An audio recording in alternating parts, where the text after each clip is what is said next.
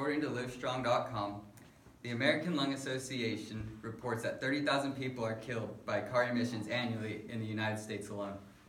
Air pollution also causes numerous respiratory and cardiovascular problems and may aggravate pre-existing conditions such as asthma.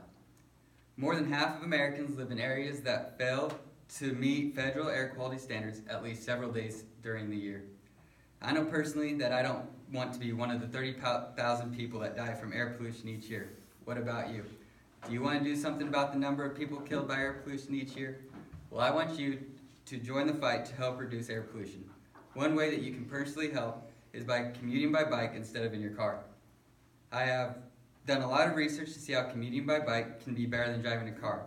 I also have many family members and family friends that chose to ride their bikes, and I have learned from them how it can benefit people. Commuting by bike instead of by car will help the environment, it'll help people stay in shape, and it is more affordable than driving a car. Cars let off a lot of emission. By choosing to ride a bike, you can help save the environment. According to Bike Doctor, motor vehicle emissions represent 31% of total carbon dioxide, 81% of carbon monoxide, and 49% of nitrogen oxide released in the U.S. And that's according to the Green Commuter, a publication of the Clean Air Council. A short 4-mile round trip by bicycle keeps about 15 pounds of pollutants out of the air we breathe. That's according to the World Watch Institute. Vehicles contribute to much of the pollutants released in the atmosphere. If we could cut back on driving, that would help reduce the amount of pollutants in the air tremendously. For a 4-mile trip, 14 pounds of pollutants is a lot. Just think about how much it would help by commuting by bike. This is something that does not have to be done every day, but can be done a couple times, once a week or so. If you rode your bike to the store or to work, it is only a few miles away. It would take about the same time as it would to drive. Bikes get you closer to parking spots and can be faster. It also saves you the hassle of trying to find a parking spot, which can be very frustrating at times. By biking, you would save the earth. If people see you biking, who knows, they can do it too. Not only is biking great for the environment, it's great for your body. Commuting by bike can help you stay in shape. According to Harvard Heart Letter, still a 2016 study in the journal Circulation found that people who biked regularly had about 15% fewer heart attacks than did non-cyclists. Even as little as half an hour of biking per week was linked to lower rates of heart disease. Another study found that bicycle commuters were less likely to have conditions that raise heart disease risk, including high blood pressure, high cholesterol, or prediabetes, compared with people who used public transport or drove to work. Everyone wants to be as healthy as possible. Riding your bike is a great way to do that.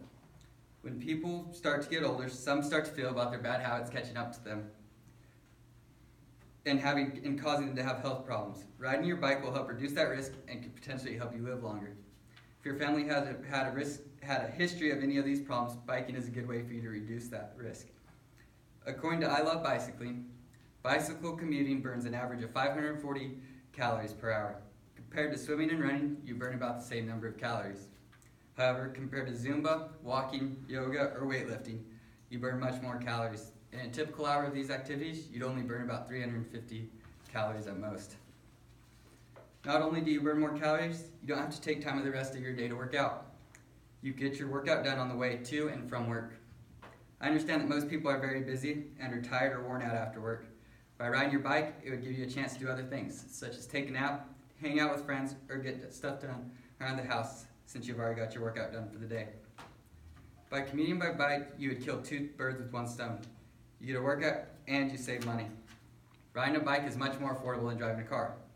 According to Business Insider, due to rising fuel costs and tire upkeep, the cost of owning a car increased nearly 2% in 2012 to $8,946, according to AAA. It costs just $308 per year to keep up bikes, nearly 30 times less than cars. According to the Sierra Club, if American drivers were to make just one 4-mile round trip each week with a bicycle instead of a car, they would save nearly 2 billion gallons of gas at $4 per gallon. Total savings would be $7.3 billion a year. Personally, I think one of the worst feelings is when you're filling up your car or truck and you see how much money you're pouring into the gas tank. It hurts and sometimes makes me want to cry. So whenever I get the chance to avoid filling up my tank, I am very happy. Biking instead of driving gives me that opportunity, and it could give you the opportunity to if you choose. I don't know anyone who doesn't want some extra spending money. By biking to work instead of driving, you could have a lot of extra spending money to spend on other things. Do you want to go out and eat dinner instead of cooking at home? Would you like to buy those extra pair of shoes you really like? Would you like to take a weekend trip instead of staying at home? These are all things that you can do with the extra money you saved. Before I started my speech, I passed out a visual aid.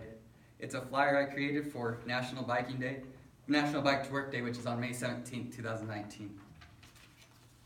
In conclusion, riding your bike while commuting instead of driving would be a great way to exercise while doing your part to reduce the pollution in the world. First, I discussed how biking would help save the earth. Second, I discussed how biking will keep you in shape.